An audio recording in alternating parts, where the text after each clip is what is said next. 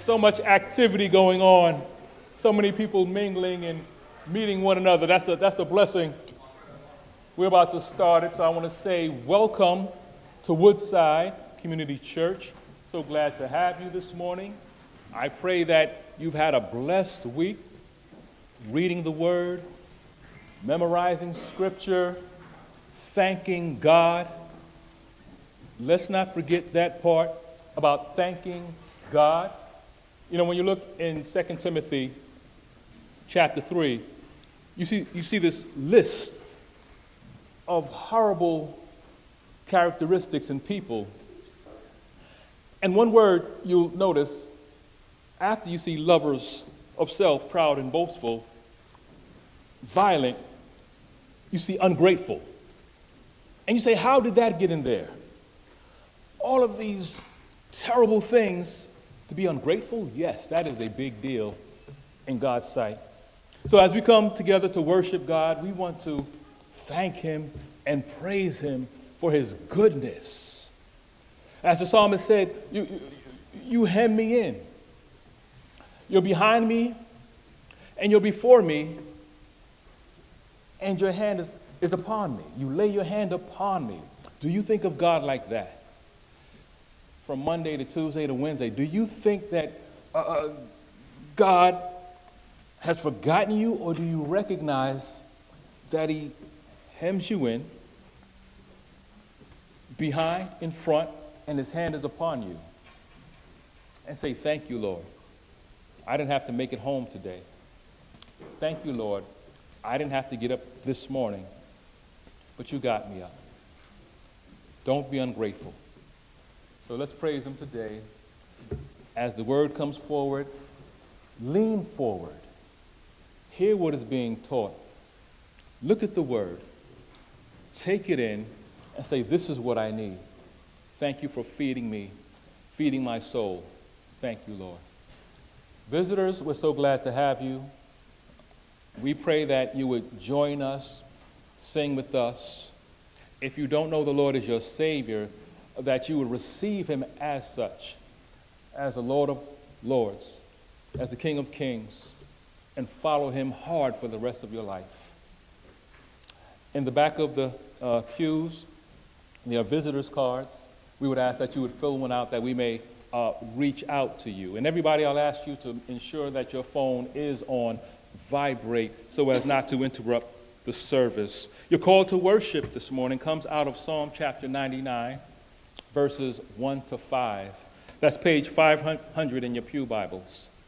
Psalm 99, verses 1 to 5. Page 500 in your pew Bibles. There the word of the Lord says, the Lord reigns. Let the people tremble. He sits enthroned upon the cherubim. Let the earth quake. The Lord is great in Zion. He is exalted over all the peoples. Let them praise your great and awesome name. Holy is He. The King in His might loves justice. You have established equity. You have executed justice and righteousness in Jacob. Exalt the Lord our God. Worship at His footstool. Holy is He. Please pray with me. As we come together this morning to worship you, Lord, we recognize you reign in heaven. You sit enthroned upon the cherubim and cause the earth to quake at your word. I pray we would cast all earthly fear, worry, and doubt aside and reverence the majestic and all-powerful God of the universe.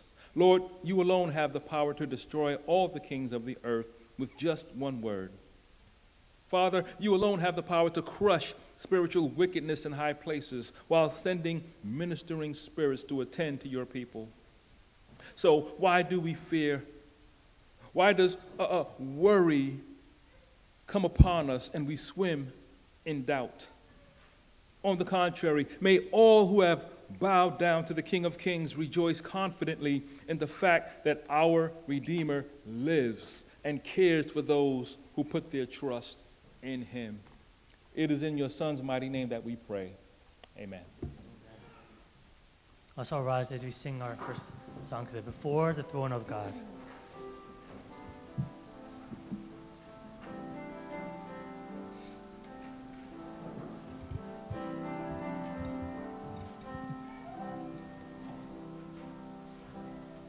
Before the throne of God above, I have a strong and perfect plea, a great high priest whose name is love, whoever lives and pleads for me. My name is graven on his hands, my name is written on his heart. I know that while in them he stands, no tongue can bid me thence depart. No tongue can bid me thence depart. Satan tempts me to despair and tells me of the guilt within. Upward I look and see him there, who made an end of all my sin.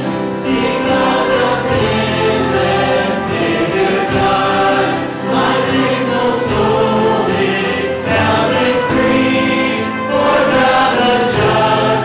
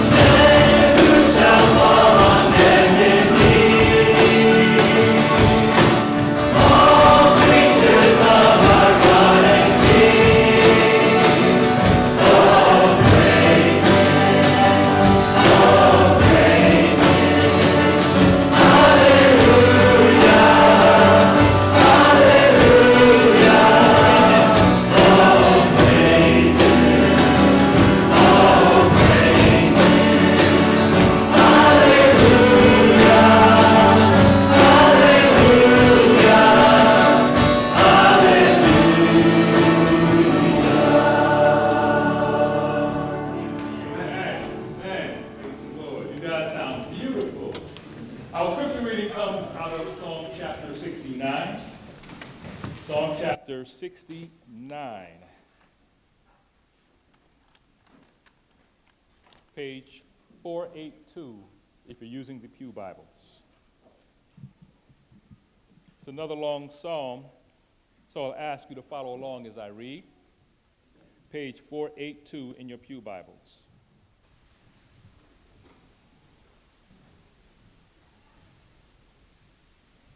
And the Holy Word of God says, "Save me, O God, for the waters have come up to my neck. I sink in deep mire where there is no foothold. I have come into deep waters, and the flood sweeps over me. I am weary with my crying out. My throat is parched. My eyes grow dim with waiting for my God. More in number than the hairs of my head are those who hate me without cause. Mighty are those who would destroy me, those who attack me with lies. What I did not steal, must I now restore? O God, you know my folly. The wrongs I have done are not hidden from you. Let not those who hope in you be put to shame through me, O Lord God of hosts. Let not those who seek you be brought to dishonor through me, O God of Israel. For it is for your sake that I have borne reproach, that dishonor has covered my face. I have become a stranger to my brothers, an alien to my mother's sons. For zeal for your house has consumed me, and the reproaches of those who reproach you have fallen on me.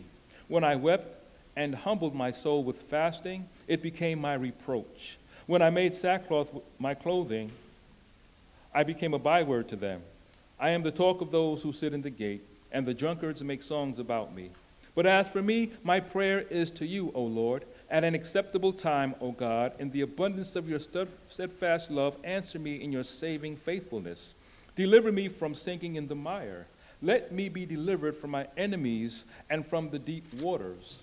Let not the flood sweep over me, or the deep swallow me up, or the pit close its mouth over me.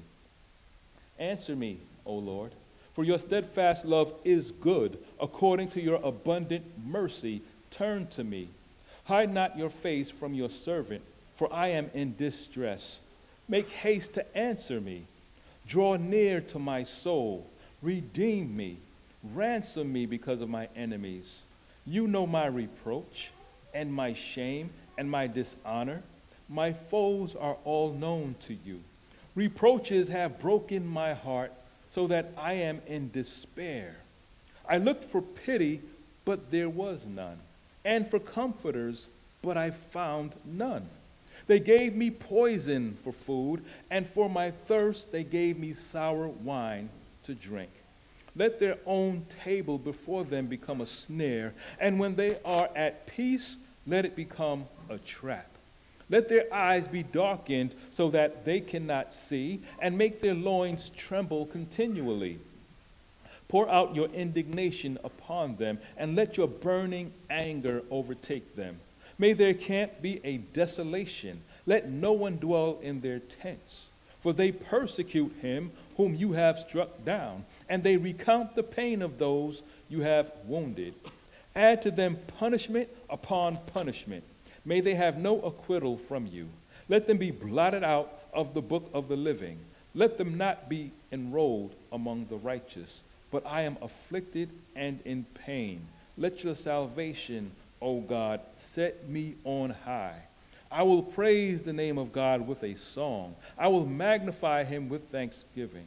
This will please the Lord more than an ox or a bull with horns and hoofs. When the humble see it, they will be glad. You who seek God, let your hearts revive.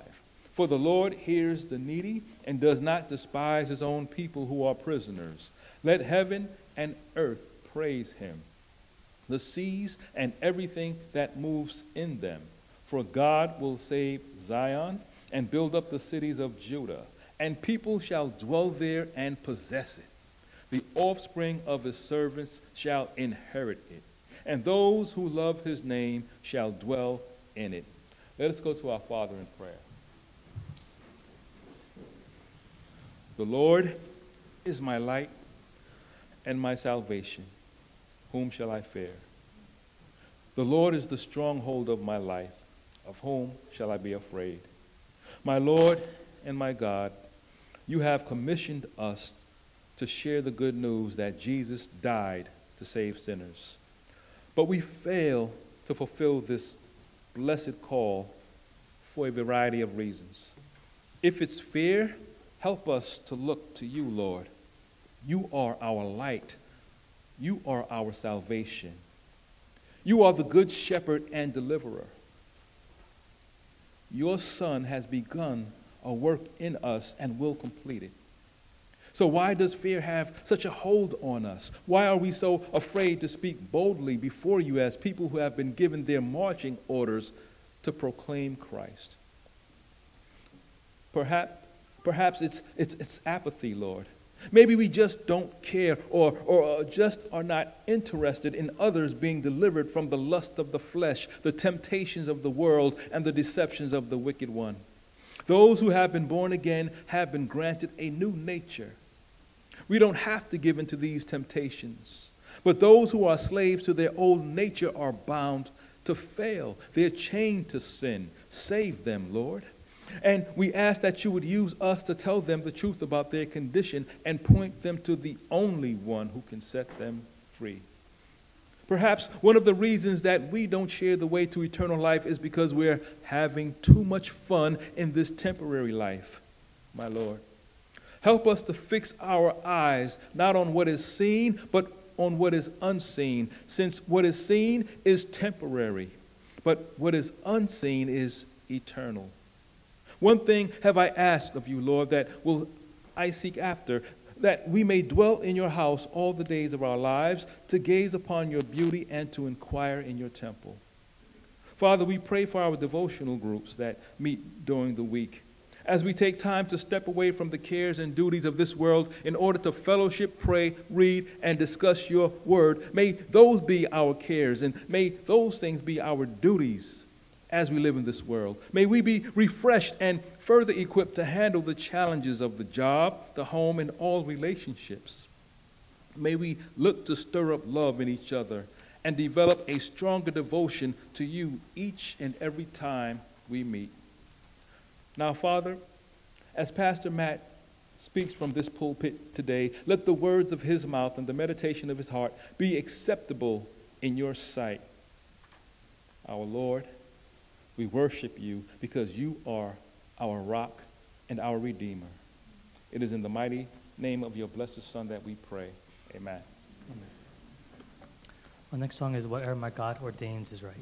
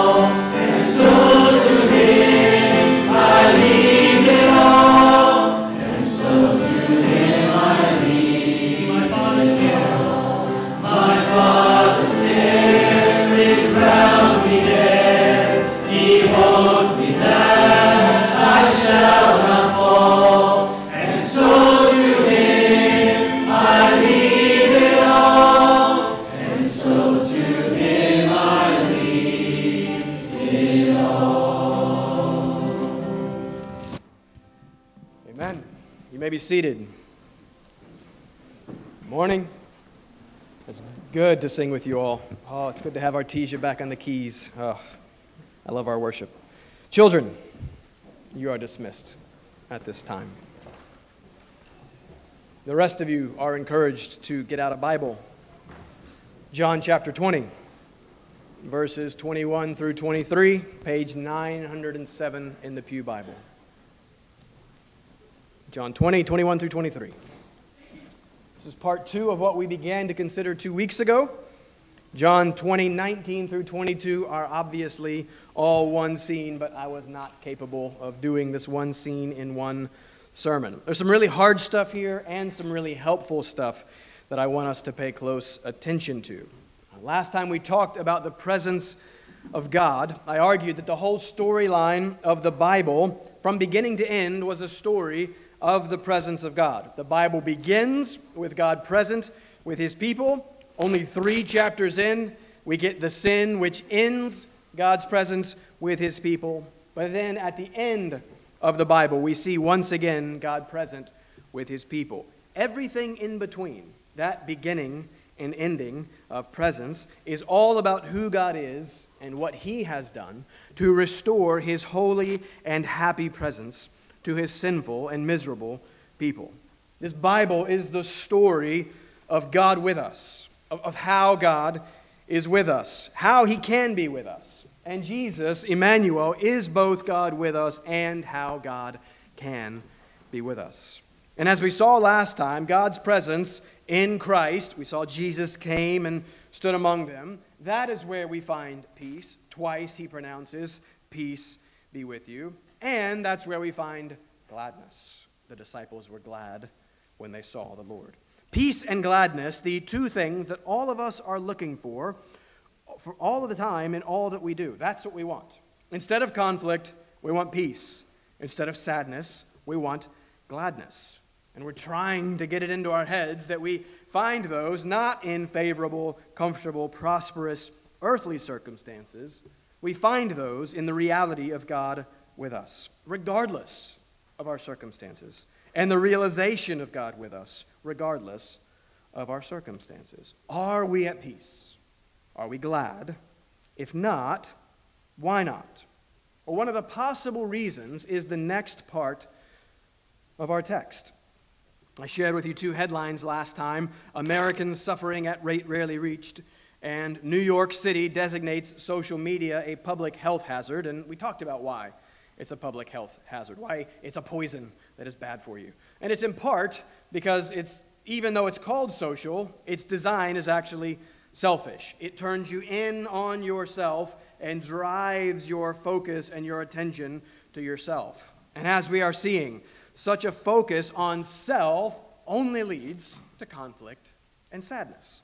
And so today we consider a solution, a third result of the presence of Christ: peace, gladness, and then, as the Father has sent me, even so I am sending you.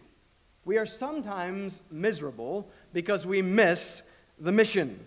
And this mission, ultimately about the glory of God and the good of others, paradoxically and beautifully, redounds and returns and results also in good and gladness and peace for us. But if you are anything like me, you so often miss this basic pattern because you are still so prone to be so caught up with and concerned with yourself. This morning, we are going to see how the presence of Christ turns us outward, how it shifts our focus upward and outward as we are sent, tasked with a mission, provided a purpose. If you look down at the heading above verse 30, we're going to be here in a few weeks. I can't wait to consider the purpose of this book. But first, today, I want us to consider our purpose. What are we for? What are we made for? I did not watch the Grammys last week. Apologies, Anthony. But I did read some of the headlines and some of the winners. And there's no way I wasn't going to look into this when I saw that the Grammy-winning song of the year was titled, "What Was I Made For?" Yes, please, 22-year-old pop star Billie Eilish, tell me, what I was made for. Now, I don't know anything about Billie Eilish. I could not name another song. I'm not recommending Billie Eilish. I'm probably sure I wouldn't recommend Billie Eilish. And I may be making the same mistake that I made a few weeks ago when I referenced Jimmy Eat World in a sermon, because the only thing anyone remembered and asked about that sermon was about Jimmy Eat World. Oh well. Again, I don't know anything about Billie Eilish, except that I'm pretty confident that Jimmy Eat World is far superior. But she did win a Grammy, and it is a hooky song title, and I definitely want to know what I was made for. So I pulled up the lyrics this week, and nothing. No answer. Billie Eilish has no idea what she or I was made for. Because I don't know how to feel, but I want to try. I don't know how to feel, but someday I might. Someday I might. That's it. That's the whole song, basically. The whole thing is hauntingly hopeless. We have many women in our church who have better voices than her, apparently. And the whole song conveys this sense of hopelessness. The whole song feels hopeless. And everybody loves it. Because our world doesn't have any answers to this most important of questions. And so it increasingly revels even in the fact that it doesn't have any answers. But the hopelessness and the despair will eventually win out, no matter how beautifully it's conveyed and celebrated. And the fact that this song and a 22-year-old's attempt to answer this question is the song of the year is just a further disturbing proof of where we are culturally. But listen, you have to have an answer to that question. You have to have an answer to the question, what was I made for? That peace and gladness that we're all looking for is dependent on the true answer to the question, what was I made for? And so what is the answer? Eilish has no idea, but John does. And he tells you in this text, Jesus, your maker, tells you what you are made for in this text. We're going to walk through 3 points. Yes, this is probably the first time a sermon outline has ever been built around a Billie Eilish song. But point number 1, we're going to see that you were made for church mission. Point number 2, we're going to see that you were made for church membership. And then we're going to close and see that you were made for and by the Holy Spirit. What were you made for? Let's get to work and let's see. John chapter 20, I will read verses 19 through 23 just to get the whole scene in our heads, but our focus will be verses 21 through 23. Pay attention. This is what God wants to say to you today. This is what you were made for. On the evening of that day, the first day of the week, the doors being locked where the disciples were for fear of the Jews, Jesus came and stood among them and said to them, "Peace be with you." When he had said this, he showed them his hands and his side. Then the disciples were glad when they saw the Lord. Jesus said to them again, "Peace be with you. As the Father has sent me, even so I am sending you." And when he had said this, he breathed on them and said to them, "Receive the Holy Spirit. If you forgive the sins of any, they are forgiven them. If you withhold forgiveness from any, it is withheld." Let's stop there. Let's pray. Let's ask for God's help in this time.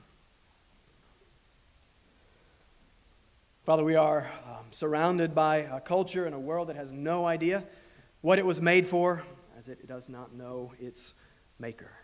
Father, you have given us your word, this special revelation from you to reveal yourself to us and to reveal ourselves to us, who we were made by and what we were made for. Father, as we are seeing in the book of Proverbs, you have wired your world to work in a certain way, and wisdom is living in harmony with your design for this world. Father, that means that we have to know what we are made for and what we are here for. So much of our misery comes from living out of line with our design. But it's so hard not to listen to the constant assault on our ears and on our eyes from a culture that does not know you and that hates you and tells you that we are for something completely contrary to what you tell us we are for. Father, help us to see the goodness and the beauty, not just of your person, but also of your plan. and of what you are doing for us, what you have done for us in Christ. Father, convince us and compel us that you know better than we do, and that there is peace and joy and gladness to be found only in you, and in knowing you and in following your Son, Jesus Christ. Father, use your word this morning to do your work and to accomplish your will. Encourage and edify your saints. Father, challenge us, correct us if we need it. And Father, use your word to save sinners. Father, show us our sin. Show us the misery of sin and the hopelessness of this world apart from you. Father, show us what we are made for in Christ. We ask this in Jesus' name. Amen. Point number one, you were made for church mission. Now, yes, just bear with me for a minute. I said we're talking about peace and gladness, and words like mission and membership, sadly, are probably not first what come to mind when we think peace and gladness, but maybe that's part of our very problem. So let's see if I can make my case. We are picking up in the middle of a scene. Jesus has died, Jesus has risen again, and that was the mission of the Christ. Look at verse 21. Jesus has come to the disciples, he is among them, he has said to them again, repetition, peace be with you. And how can he say that? Remember that biblically, peace is far greater than we tend to think that it is today. We think of peace primarily as the absence of something, as the absence of conflict. Biblically, peace is primarily the presence of something, the presence of wholeness, of completeness, of communion with the living God. But how can Christ pronounce peace on these men? In verse 19, we see that they are fearful and afraid. They are fearful and afraid in part because they are unbelieving. They do not yet understand and believe that the Christ has risen from the dead. They are fearful and afraid in part because they know they have denied and abandoned their Lord. This Lord that they are now hearing is risen from the dead. They are fearful and afraid because they are sinners. You see in our last verse that sin is a key part of our passage. I wanted to go with an outline, something like sent or spirit or sin. That's not a bad summary of our text. But sin is by definition conflict with God, our Maker. The one who made us and the one who made us for him, sin separates. It is absence from the God who is life and joy and peace. Romans 5:10, because we were sinners, we were enemies of God. That's conflict. So these men, the disciples, were sinners, and yet Christ pronounces peace twice. How? Back to verse 21. As the Father has sent me. Stop. That's how he can pronounce peace. The mission of Christ is how he can pronounce peace on these wretched sinners. What Christ has done and accomplished is how there can be a pronouncement of peace both for sinners like them and like us. And so before we can see and appreciate that we are sent, we have to first see and appreciate that he was sent, as the Father has sent me. This is a key theme in John's gospel. We're getting close to his wonderful purpose statement. Well, here's Christ's wonderful purpose statement. He was sent. And he emphasizes this again and again and again. Throughout the book, Jesus has been identifying himself as the sent one. John 3:16. You think you know it? Go back and listen to the sermon on it. For God so loved the world, not just the Jews, but his people called out from the whole of the world. For God loved the world in this way, that he gave his only Son, that those who believe in him should not perish but have eternal life. Verse 17, for God did not send his Son into the world to condemn the world, but in order that the world might be saved through him. There it is. The Son is sent for salvation. John 5:36, for the works that the Father has given me to accomplish, the very works that I am doing, bear witness about me that the Father has sent me. 7:28, he who sent me is true, and him you do not know. I know him, for I come from him, and he has sent me. 13:20, whoever receives me receives the one who sent me. And I could keep going on and on and on throughout the book. Identity is important. Indisputable identity is increasingly important. Sorry. but how we think of ourselves, the terms and the concepts with which we most consistently identify ourselves is really important. And it goes a long way in our experience of peace and gladness. How do you tend to identify yourself? How do you tend to think of yourself? I am a husband. I am a father, only of daughters. I am a pastor. I am a reader. I am a former runner. I am a Tar Heel. I am a recovering grump and Grinch. I am a forgiven, redeemed, reconciled, adopted child of God. I am in Christ. Those are all identity markers. Those are the good ones. Those are the ones that I'm happy to name publicly. There are others that are not so good, some that I am tempted to identify myself with, some that I am more hesitant to name. An anxious doubter, a fearful that I am a failed imposter, a prideful misanthrope, and I could go on and on and on, but I won't. How do you tend to conceive of yourself? We've been talking a lot about the importance of story. What story are you telling yourself, about yourself? How do you tend to identify yourself in your self-story?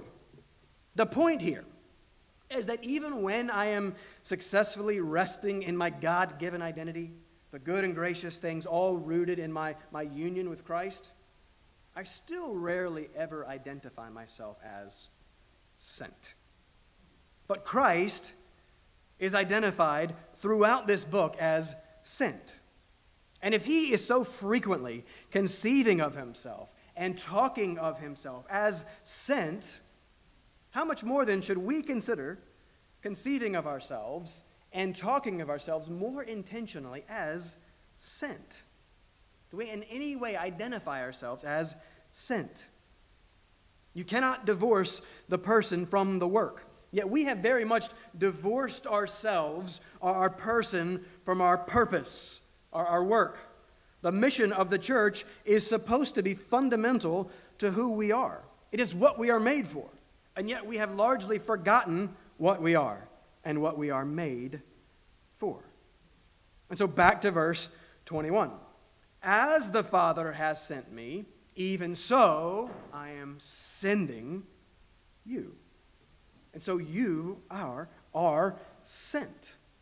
Something we need to add to our understanding of ourselves and our identification of ourselves. We are sent ones. But it's even bigger and better than that. And we've got to get this right because many people are really confused about this these days. What are we sent for? What is the church for? What is the mission of the church? Well, Jesus very helpfully tells us very clearly in our text. But before we can really answer that, we got to keep moving through our text. But for now, just stick it in your head and let's start with the fact that you were made for church mission. Let's continue to clarify what that mission actually is and how peace and gladness are found there. And let's continue to do that by moving first to point 2. We'll come back to this. But first, point number 2, let's see that you were made for church membership. I like this one. I'm being intentionally provocative with this one. Where in the world is this one coming from? Let's go a bit out of order. Verse 22 is all about the Holy Spirit, and he's the foundation and the fuel for all of this. So I want to save him for the end. Let's jump to verse 23. Look at it. If you forgive the sins of any, they are forgiven them. If you withhold forgiveness from any, it is withheld. Man, what in the world can that mean? That is a hard verse. So let's work hard to try and get it right. But before we can sort out what it means that you or we forgive the sins of any, I want you to first see the connection to what has come before. Pay attention to the flow of Christ's thought. He's present with his disciples. It's his initiative. It's entirely grace. He pronounces peace twice. They're glad when they see the Lord. In his presence there is fullness of joy. And then they are commissioned. They are sent. So his presence comes with peace, with gladness, and with purpose. Sent. It's what they are sent for that we are seeking to clarify. And it's sent, notice this, it's sent as he was sent. Remember, sometimes the smallest words are the biggest words. And we've already seen what he was sent for in 3:17. He was sent for salvation. And here, notice what he says in verse 23. Ascending, and then there's the Spirit. And notice that we see him here identify the forgiveness of sins as the essential provision of that salvation that he was sent for. Calvin, on this verse, calls forgiveness the sum of the gospel. There are growing large sections of the Western church that seem to be missing the sum of the gospel. We cannot allow ourselves to miss the sum of the gospel. For as this was Christ's mission, it is therefore our mission and the mission of the church. We are sent as he was sent. We are sent for the forgiveness of sins. Of course, not in exactly the same way as he was. He is the actor in the mission of the forgiveness of sins. We are the announcers in this mission of the forgiveness of sins. Or we are the ambassadors, as Paul puts it. Flip to 2 Corinthians 5 for a moment, if you would like. You don't have to, but I'm going to read from it for a second. Page 966, if you have the Pew Bible. 2 Corinthians 5 is wonderful. Spend some time in it this week. 2 Corinthians 5, I'm going to pick up in verse 19. What was God doing, and then what is our role, and what do we do in light of what God was doing? 2 Corinthians 5:19, Paul writes this. In Christ, God was reconciling the world to himself, not counting their trespasses against them, and entrusting to us the message of reconciliation.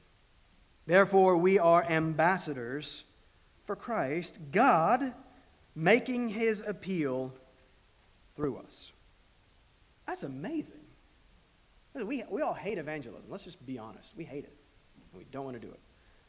This is amazing. This is a purpose that should excite us if we can get over ourselves. This is a mission worthy of an identity. God himself makes his appeal through us, his ambassadors. And what is his appeal? Rest of verse 20. We implore you on behalf of Christ, be reconciled to God. That's the mission of the church. Why would you need to be reconciled to God? Well, only if you were separated from God. And we've already seen that that's what sin is. It is conflict with God himself, separation from God. And all have sinned, and the wages of sin is death, as the God that it separates us from is life. And so our purpose, our mission then, is one of life. There is no other mission. There is no other purpose bigger and better than this. Nothing compares to this. Nothing should get our attention and our passion and our energy more than this. Let the world try and deal with people's earthly problems. We are trying to deal with people's eternal problems. We are trying to deal with the only thing that ultimately matters, the sin that separates. You can feed people, you can educate people, you can equip people, and let's be clear, all of those are good things. All of those are things that we too can be concerned with, and that we too can play a role in and help out in. But if we focus on these things to neglect of the thing, then we have missed the main thing that Christ was about, his mission, and the mission that he has entrusted to us, the forgiveness of sins. And people get all worked up about this and upset, like, a church too heavenly minded. You can be more focused on now and people's problems. Fine. There's probably some truth to that. But not to the neglect of this. Like, we know the basic saying, right? Like, you feed a man, or you give a man a fish, you feed him for a day. You teach a man to fish, you feed him for life. And we all understand, like, hey, it's better to help somebody eat for a whole life than a day. It's just, that makes sense. We're talking about eternity. It's good to feed a man for a day. It's good to feed a man for life. What about eternity? That's what we're talking about here. Christ, the Son, was sent to save. Salvation fundamentally means being in right relationship with the God of life. And that's because sin fundamentally means being separated from the God of life, not in relationship with the God of life, or in a relationship of enmity with the God of life. Listen, that's why everyone is so miserable. Sin is misery. All have sinned. All are miserable. Listen, you're going to watch the Super Bowl tonight probably, and you're going to be tempted to be like, look at all the beautiful people, and they're all so happy, and this looks so impressive, and there's all this money, and there's, of course, Taylor Swift's going to be there, and nobody cares. Well, you're going to be tempted to say, like, this is it. They've all got it. Listen, if they're all miserable, if you look closer, if you look at their hearts, if they do not know the Lord, they are miserable. They're miserable. And that's just biblical. There's no way around that. And there are all kinds of attempts out there to mask the misery and to medicate the misery and to just plain pretend like it's not there, but it is. And it will not go away.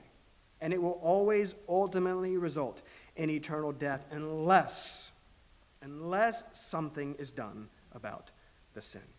And something has been done about the sin. Look at verse 21 of 2 Corinthians 5, one of the best verses in the Bible. For our sake, God is doing stuff for our sake. That should thrill your soul.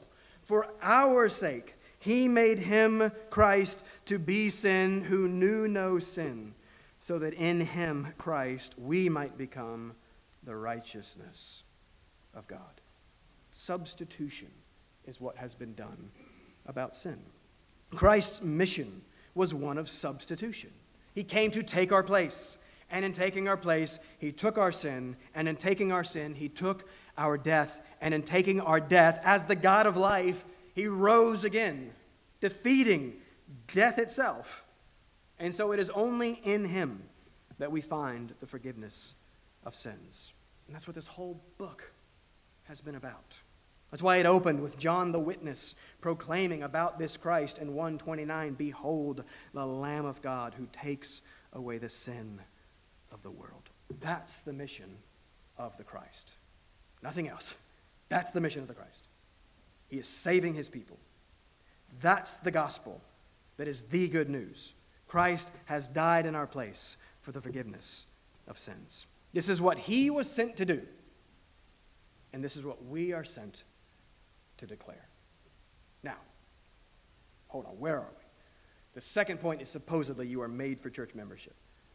What does all that I just said about the forgiveness of sins have to do with that? Everything. Look at verse 23 again.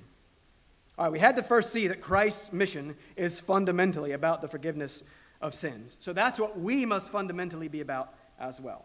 But we still haven't answered the difficult question of the verse. What does it mean that Christ says to the disciples and to us, if you forgive the sins of any, they are forgiven them? Though much ink, and you could even argue blood as well, has been spilled over this verse, I don't think that it's all that complicated.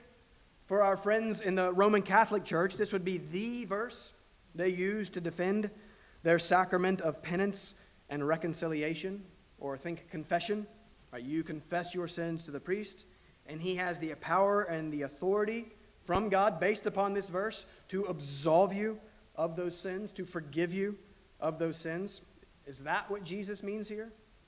If so, you better be very careful not to offend me. Watch out. You just may decide to withhold forgiveness from you. Of course, that's not what Christ means here. And we don't have time to pick that apart in detail. But we agree with Mark 2, verse 7. Who can forgive sins but God alone? No man can forgive any other man's sins. Do not look to me for help in any way in the actual forgiveness of your sins. Peter, who is here, who is listening to Jesus in our text, in Acts chapter 2, just 40 days later, receives the Holy Spirit, preaches his first sermon, and concludes in verse 38 saying, repent and be baptized, every one of you, in the name of Jesus Christ for the forgiveness of sins. In Acts 10, verse 42, Peter says that Christ commanded us to preach to the people and to testify that he is the one appointed by God to be a judge of the living and the dead. To him, Christ, all the prophets bear witness that everyone who believes in him receives forgiveness of sins through his name. You read the whole New Testament, and you'll never once see any apostle forgive someone's sins. But we do see them constantly announcing the terms of forgiveness, proclaiming how sinners can be forgiven and how sinners can know they have been forgiven. And that is through the preaching of the gospel that is all about the forgiveness of sins in Jesus Christ. So it is only Christ who has an actual dynamic authority to accomplish the forgiveness of sins, but he does here give to his disciples, and thus to his church, an actual declarative authority to announce the forgiveness of sins, and to announce and affirm as well as we can, based upon God's word and the authority inherent in it, who actually is forgiven and who is not. This is actually a very real authority, though it's not actually the forgiving of sins, because only God can do that. And this is why this is a church membership verse. This is where church membership comes into play. Only God can forgive sins. But God has entrusted his church with an actual and important authority to determine and declare, imperfectly, as best as it can though, based upon his word, who is forgiven. And that's what church membership is all about. And this is why you were made for church membership. This is why I'm going to work hard to see how many people I can offend in the next couple of minutes as we talk about church membership. I'm frequently asked, where is church membership in the Bible? Well, it's right here, and it's everywhere. The New Testament and its understanding of the church makes no sense apart from church membership. As I am going to be somewhat short on time here, let me commend to you two excellent sermons on church membership. Only one of them is by me. But joking. Peter's, though, was actually excellent. So please, go back and listen to it. Peter preached on church membership in June of 22 from 1 Corinthians 12. Look it up. 2 years before that, right before COVID collapse, I preached on church membership from John 13:34. And so it seems that we do this every 2 years, but we need to do it more, because church membership is so much more important than we think that it is. Flipping your Bibles quickly back to Matthew chapter 16. Page 822 in the Pew Bible. Matthew 16. Where's church membership in the Bible? Jesus in our text has said, if you forgive, if you withhold. That sounds familiar. That sounds like Matthew 16, verse 19. Peter, the apostle, has just confessed the Christ. This was revealed to him by God, by grace. Peter gets who Jesus is. And so Christ declares Peter and his right confession of faith to be the rock on which the church will be built. The word church only shows up 2 times in the whole 4 Gospels. And it's here in this text and in the text we're about to read. So these are very, very important. Ecclesia, church, is just an assembly, a gathering. It's a people. God's people will be built and based upon Christ proclaimed by his apostles. And God's people will be known by their right confession of Christ. Verse 19, look at it. And I will give you the keys of the kingdom of heaven. And whatever you bind on earth shall be bound in heaven, and whatever you loose on earth shall be loosed in heaven. Binding and loosing, deo and luo in the Greek. I like that. Deo and luo. It's the same thing as the forgiving and the withholding in our text. Could seem a little confusing. It's not. Consider keys. I don't have the keys to your home. Actually, I do have the keys to some of your home, because you have for some reason trusted me with your spare keys, but that's not the point. Keys are about authority. You possess the keys to your place.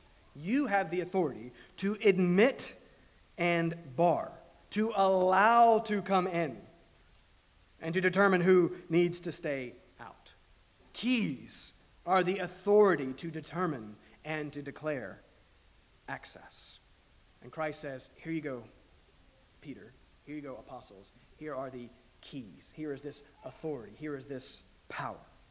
Now flip over to Matthew 18. Here's the second use of church in the whole of the Gospels. Matthew 18, verses 15 through 20 are about discipline. If your brother sins against you, you go to him.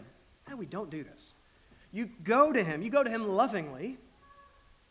You go to him wisely. You go to him for his good. Listen, sin is never anyone's good. Never. It's just basic. So go. If he is unrepentant and refuses to listen, you lovingly and wisely go to him with others. If he is unrepentant and refuses to listen to them, you tell it to the church. Second use of that word. And if he refuses to repent and listen even to the church, the people of God, you are to put him out of the church. Now look at verse 18. It's the same thing. Truly, I say to you, whatever you bind on earth shall be bound in heaven, and whatever you loose on earth shall be loosed in heaven. So here are those keys given to the apostle, given to the church. Here is this authority that we're reading about in John 20, 23, and in Matthew 16, and in Matthew 18, entrusted to the church. That text about church discipline is clearly about the church's right and authority to put someone outside of the church. Someone whose life is in no way giving any evidence of grace. That's what repeated unrepentance demonstrates. We can't see someone's heart. All we can do is read their actions and read their lives and love them and pursue them. Repeated unrepentance gives evidence, at least points in the direction of there being no life and no grace. And so the church is called to put that person out of the church. Those are the keys. That's the authority given by Christ to his church. Now the question is, how does the church exercise that authority? How does this even work? We have understood until just America in the last 150 years, we have understood how that works. And it is through the three marks of the church, as the reformers have named it. It is through the right preaching of the word. It is through the right administration of the ordinances, or the sacraments. We don't need to be scared of that word. And it is through the right exercise of church discipline. Those are the three marks of how you tell that you have a church, according to the reformers. The right preaching of the word, right administration of the ordinances, right exercise of church discipline. You don't have those three things, you don't have a church. A lot of things calling themselves a church that aren't a church. But this is what it means that if we forgive the sin of any, going back to John 20, that the sins are forgiven them, and that if we withhold forgiveness of any, it is withheld. And that, this also important authority, this mission of the church, it's impossible without church membership. Again, I can't make a long biblical case for where it is in Scripture, but we start reading in Acts, and we see throughout it that we see the church is counting. They're adding to their number day by day those who are being saved. That's membership. They know who is in, and they know who is out. 1 Corinthians 5, Paul commands the church to put a sexually immoral man out of the church. To put someone out, you have to know somehow who is in. That's church membership. In 2 Corinthians 2, Paul talks about this punishment by the majority. To have a majority, you have to have a whole, a number. That's church membership. Peter, in his sermon, explained how 1 Corinthians 12 and the metaphor of the church as the one body with many members, it makes no sense without church membership. And listen, the whole Christian faith makes no sense without church membership. Because Christian faith is a church-centered faith. Because God is a church-centered God. Everything God does, we're going to see this in Ephesians 1, everything he does is ultimately about his glory revealed in and through his church, his people, the people whom he loves. I made my case for church membership from John 13:34. I thought it was a unique contribution to the church membership conversation, but no one has come knocking on my door to write a book about it. Oh well. But I built an argument off of Christ's command. Just like the mission, back in John 13:34, Jesus said, "A new commandment I give to you, that you love one another."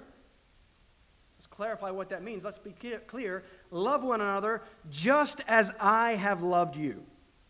You also are to love one another. And my outline was my argument. 1, Christ commands love. 2, Christ commands love as he loves. 3, Christ loves through covenant. What is covenant? 4, Christ commits through covenant. And so 5, Christians commit through covenant. The covenant of church membership. Remember, presence, that's what this whole thing is about.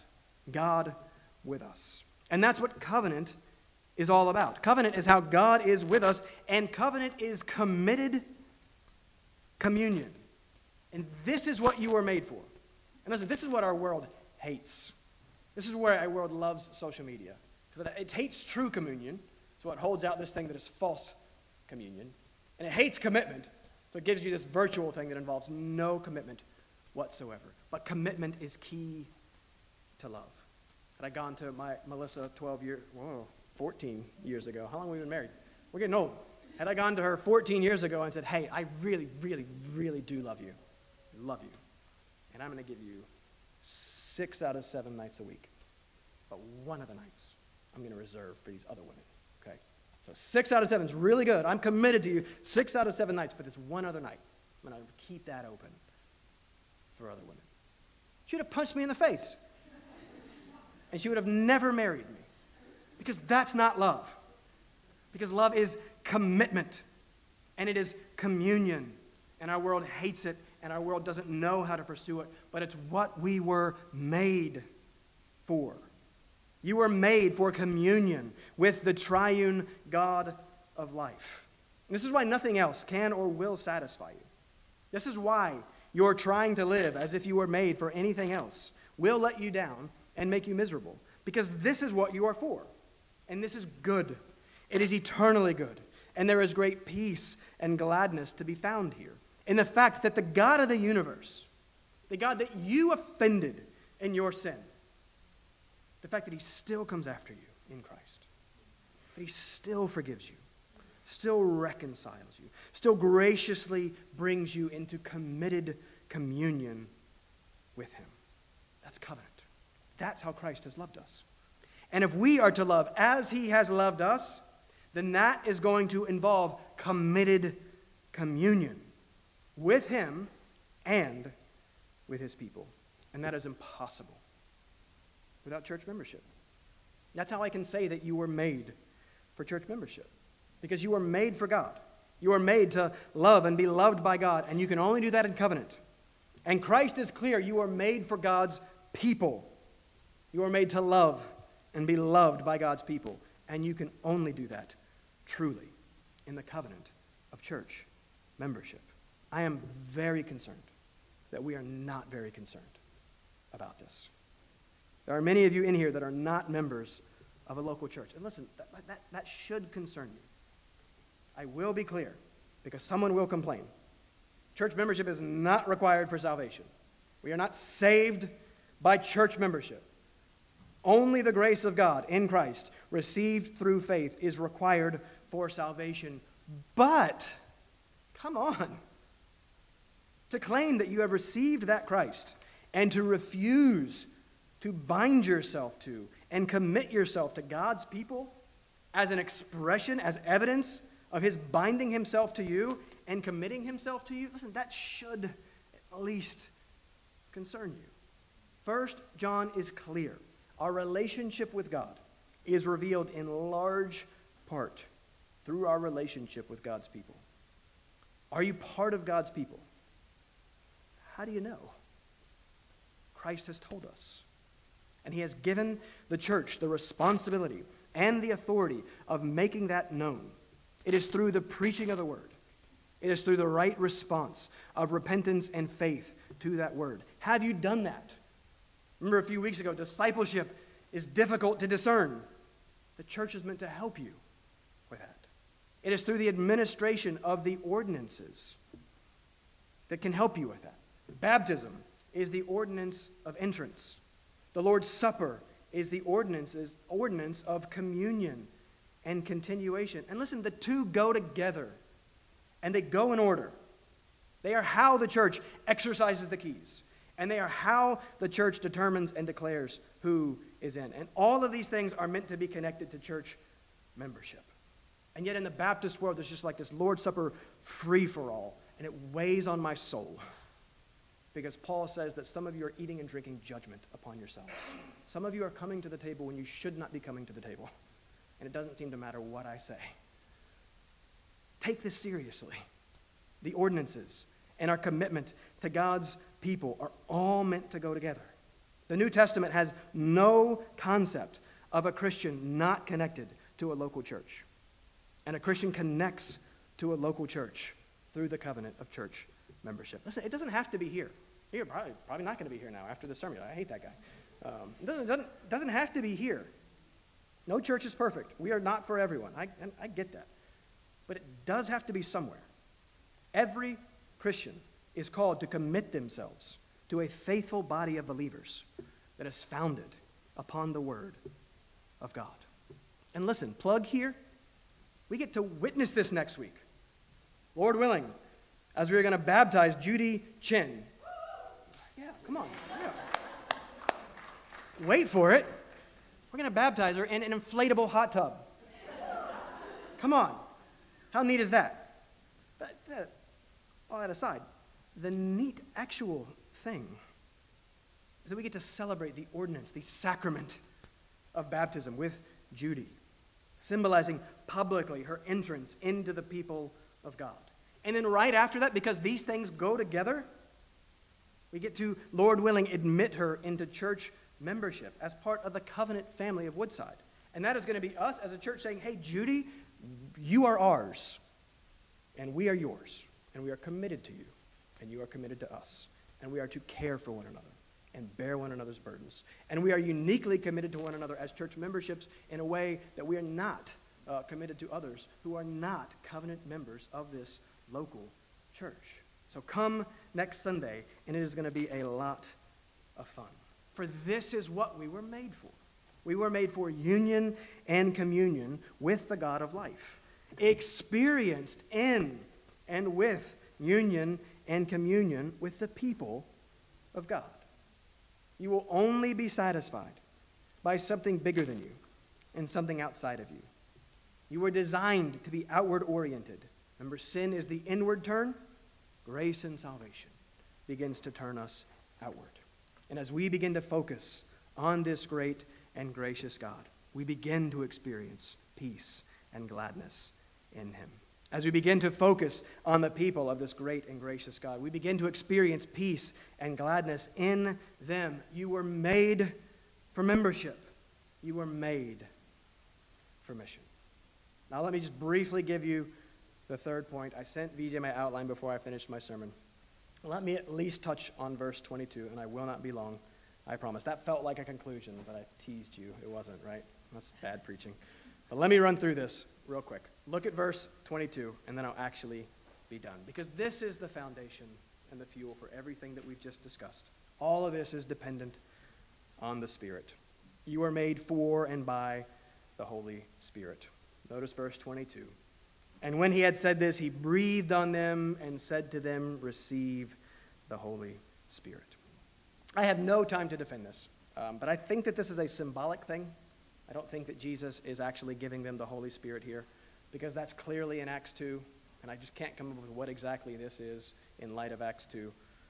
And he has told us already that the coming of the Holy Spirit awaits his physical absence after the ascension. So I think this is just pointing forward and preparing them for that. In the Greek, there is no first on them. You see where it says he breathed on them. The on them isn't there. It literally just says he breathed and said to them, receive the Holy Spirit. It doesn't say when they would receive him. Some have called this a sort of acted parable. Plus, as we'll see next week, Thomas isn't there. Right? Did the 10 receive the Holy Spirit and poor Thomas like, sorry Thomas, you're out. Like you don't get the Holy Spirit. Now that seems unlikely. Whatever is going on exactly, it's clear that the great gift that Christ gives to his church is the Holy Spirit. And you remember how much John loves Genesis. This is part of that. We've already seen the first day of the week in verse 19. That's a reference to creation, to life. What else was going on? At the beginning of Genesis 1:2, and the Spirit of God was hovering over the face of the waters. The Spirit is closely connected to creation and life. In Genesis 2:7, God breathes life into the man, and he becomes a living spirit. In John 3, Jesus said we must be born again of the Spirit. The wind blows where it wishes. You hear its sound, but you do not know where it comes from. So it is with everyone who is born of the Spirit. Wind, spirit, breath are all the same word in the Greek. The point is, it's the Spirit who gives life. It's the Spirit who takes what the Son has accomplished and applies it to us. This is the sense in which we were made by Him. John is working really hard to help us to see that all of this is about a new creation. And as the Spirit is God Himself, the third person of the Trinity, we were very much made for the Spirit, to have communion with Him. He's no less God than the Father and the Son. But each person of the Trinity has a distinct role to play in redemption. And we've seen the Spirit's role. This is one of the main things that Christ wanted to teach us on His final night. What is the Spirit all about? 16:14. He will glorify me. How can we know where the Spirit's at work? Where you see the Son most glorified. 15:26. He will bear witness about me.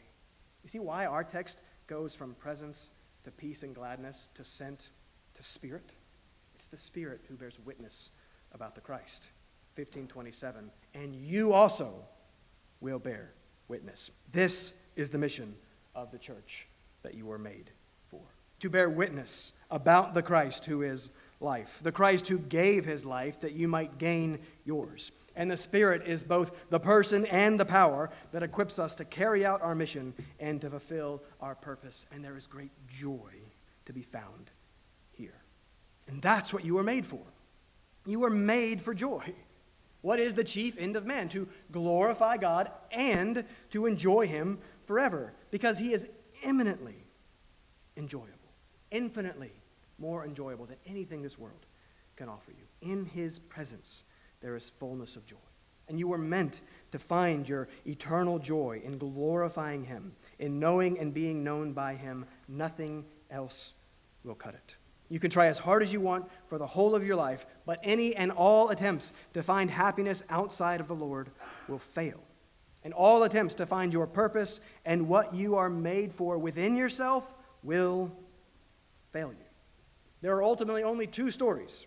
Both are love stories. A love of self or love from God, love of God. Do we know, do we believe that the love of and from God is infinitely better than we or the world can offer? It's what you were made for. I opened with Billie Eilish. I'll close with Billie Eilish. She concludes her song of the year singing, I don't know how to feel, but someday I might. Someday I might. Think I forgot how to be happy, something that I'm not, but something I can be, something I wait for, something I'm made for, something I'm made for. She gets that she was made to be happy. She just doesn't get in any way how to be happy. And in the song, she connects it with finding herself. She connects it with feeling. And once she knows how to feel, once she knows how to be herself, then she'll be happy. And I would argue that's one of the great lies of our culture. Feeling is great. We were made to feel. We were made to be glad. But we were made. She's saying made. That implies a maker. We were made. And He's the one who tells us how it all works. And He is how it all works.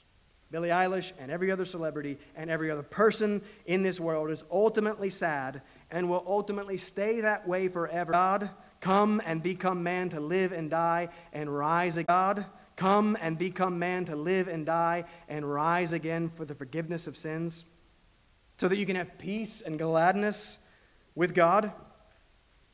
How can we not tell that good news to somebody? You are sent. That's what you're sent for. That's what you're made for.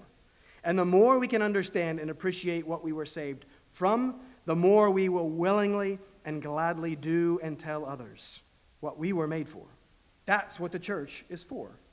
So unite yourself together with God's people and get to work together with God's people.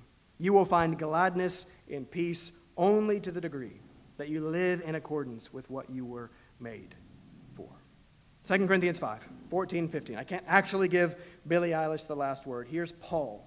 Here's the last word. Listen to this. 2 Corinthians 5, 14. For the love of Christ controls us. Does it? For the love of Christ controls us. Because we have concluded this, that one has died for all, therefore all have died. And he died for all, that those who live might no longer live for themselves, but for him who for their sake died and was raised. That's what you were made for. He is what you were made for. Not to live for yourself, but to live for him who gave everything so that you could live. He is life, and he is present, and he is peace, and he is gladness. Live for him, live on mission with his people, empowered by his Spirit. That's what you are made for. Let's pray. Father, thank you for your word. Father, your word is life. Your word reveals to us and relates to us the Christ who is life. Father, forgive us for how often we have this week looked for our life elsewhere, how we've looked to it in ourselves, how we have forgotten what we are made for, or how we have pretended like we get to determine what we were made for. Father, you have told us very clearly who you are and who we are, and you have told us very lovingly where we will find peace and gladness and life, and that is found only in the Christ who solved our sin problem. Father, we thank you for the forgiveness of sins. We thank you that you worked on our behalf. You worked for our sake in your Son, Jesus Christ. Forgive us for how apathetic and cold we are sometimes to that which is of first importance. I pray that you would give us great contentment and great joy in the Lord, and that we would increasingly identify ourselves as his and as sent by him for the good of others. Father, I pray for Woodside Community Church. I pray that you would make us a place who loves the gospel. Father, a place who loves church membership, because it's about covenant, and it's about communion, and it's about being committed to one another for one another's good.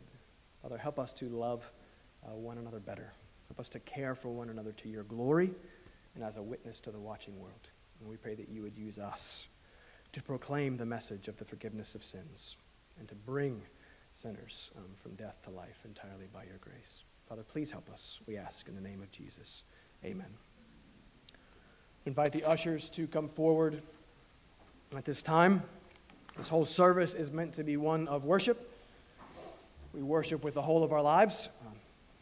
One of the ways that we worship is through the giving of what God has first given to us. Visitors, we're not compelling you to give. You are welcome to, of course, but this is how we support the mission of the church. If you are visiting and you filled out one of those visitor cards, please put it in the plate, and we'd love to get to know you and talk with you and see how we can help you. Sam, why don't you pray for the offering? Heavenly Father, thank you for this morning. Thank you for bringing us all here, for just ordering our lives so that we can all be here today, together to hear your word, and to be united together here. Pray for this offering, Lord, that you would bless the giver, and that you would just multiply this offering for your kingdom, that we would just be able to praise you for how you are able to use this church and its resources for your kingdom. We just thank you for all your grace and mercy upon us. We pray all these things in Jesus' name. Amen. Amen.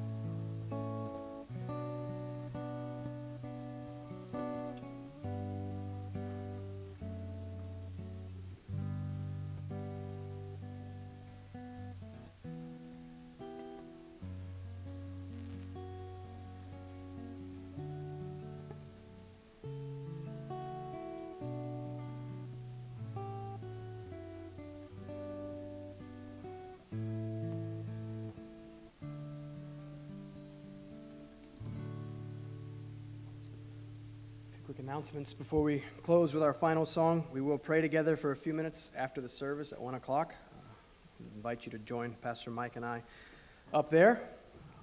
Bible study Thursday night, 7:30. I'm excited I get to be back in Ephesians. Verse 7, it just goes so perfectly with our text. In him we have redemption through his blood, the forgiveness of our trespasses, according to the riches of his grace. That's what we get to consider on Thursday night from Ephesians 1. So I'm very excited about that. Please join us. The ladies are starting a new Sunday school class next week at 10 o'clock. So ladies, this would be a perfect time to join if you have not been going through that with them. They're going to be doing 1st, 2nd, and 3rd John. It's very, very exciting. See Nicole, see Judy. Ladies, if you are interested or have any questions about that. And we'll continue on in Proverbs downstairs as well. And members, please do remember we are actually having a business meeting next week on the 18th. No matter what, there will be a business meeting, so please be there. But we're also going to celebrate and have a party, and we're going to baptize and clap and rejoice and eat good food and be together, because that's what church membership is about. So members, we do encourage you to come be there at 1 o'clock next week for the members meeting. I look forward to it. Let's stand. Let's sing together as we close.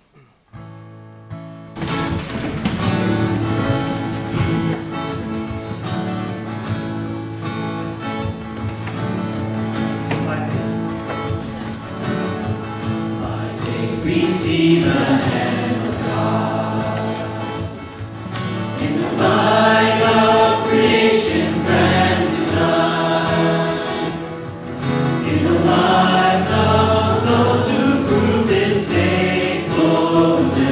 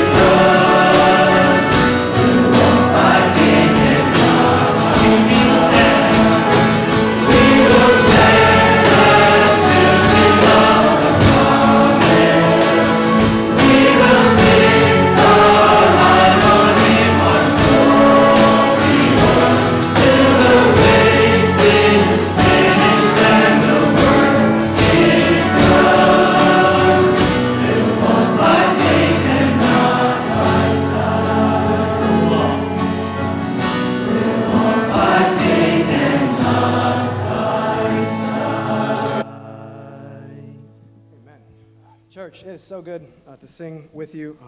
I am not exaggerating in any way when I say this. I am prone to exaggeration. This is not an exaggeration. We travel a lot. We go to other churches. We were gone last Sunday. I have never once sat in another church with the music and be like, oh, their music is better than ours. Not one single time. I'm always glad to be back and home with this music team, singing with you all as well. So you are blessed, church. It's good to sing together. And we just sang it. By faith, you are called to go in the power of the Spirit to the lost. Church, you are sent. Our God is good. It is a privilege to be with you. Come find Pastor Mike or I if we can help you with anything. We love you. Let me close you in a word of prayer or benediction. Father, thank you for your grace.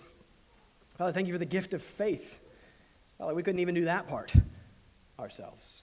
And yet you are so gracious and you are so good that you have done everything that was required to move us from death to life. Father, there is no greater change than the change from death to life. And you have made that possible in Jesus Christ. And so we thank you for the life that we have in him entirely by your grace. I pray that that grace would make us very glad and very thankful for all that you have done for us, regardless of what we may be facing in the week to come. Father, give us great joy in the Lord. Father, I pray that you would compel us. Pray that the love of Christ would control us, and that we would increasingly see ourselves as sent, that we would increasingly see those around us apart from you in their sin. And Father, and that we would understand and believe that what they need, the one thing that they need, is Jesus Christ and him crucified. So I pray that we would be a people who are more and more prone to speak the good news to those who are around us. We thank you that you are patient with us. We thank you that you are kind to us. Father, we thank you for this church and the gift that it is to be together. We love you. We ask that you would help us to love you more this week. And we ask this in Jesus' name. Amen. Now may the God who gives endurance and encouragement give you the same attitude of mind toward each other that Christ Jesus had, so that with one mind and one voice you may glorify the God and Father of our Lord Jesus Christ. Amen.